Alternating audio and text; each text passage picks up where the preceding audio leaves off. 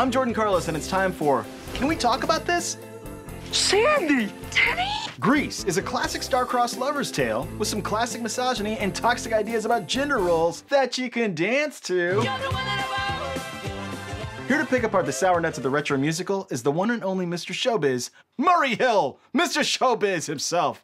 Murray, thank you. Thanks for joining us. There were some questionable lyrics throughout the musical. Can you think of any highlights? Because I know I sure can. Let me sum it up for you. Systematic, hydromatic, problematic. The lyrics, you know, especially Summer Lovin' at the beginning of the movie. Tell me more, tell me more. Did she put up a fight? That's not good. Understand. And, you know, there's so many different things they could have said. And I wrote some ideas down. Was it love at first sight? Why is this movie so white? Was it love at first sight? And yes, his pants were too tight. The lyrics, the one-liners that are sprinkled throughout the show, they're dated, they're offensive, they're misogynist and sexist, but because it's part of a big song and dance number, it's kind of hidden in this American dream imagery. Is toxic masculinity more palatable when it's set to music? Toxic masculinity is best seen and heard in a silent film. I'm going to be straight with you, Jordan, not that straight.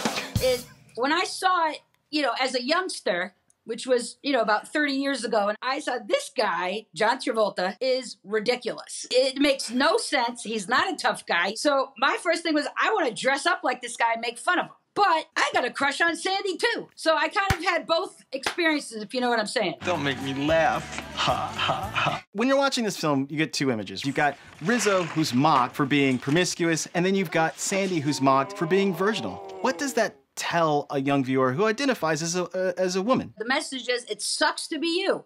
They disrespect you either way. Right. The other message is, your worth is only based on what a guy thinks of you. I think this catch-22 of being a prude versus being promiscuous comes to a total head at the drive-in.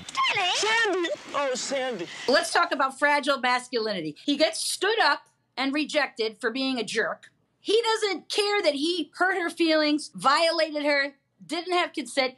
He's just worried about what his guys are going to think. When people bring up its problematic nature, other people get upset that you're even bringing it up. You can't erase the past, but it's available to us to look at and to learn from. It's there. You can't pretend it didn't happen. I mean, I already did that with my childhood, and now I'm wearing men's suits for a living.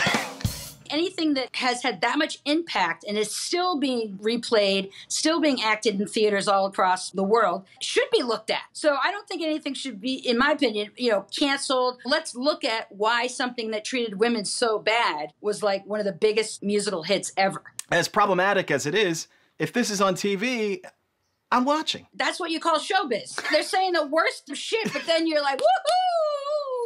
I mean, I get sucked in at the big dance party and, you know, I'm dancing along. Yes, we're all dancing along. Jordan's like, all right, kid, go watch this movie, but if you treat your girlfriend like that, I'm going to kick the shit out of you. You know what I'm saying?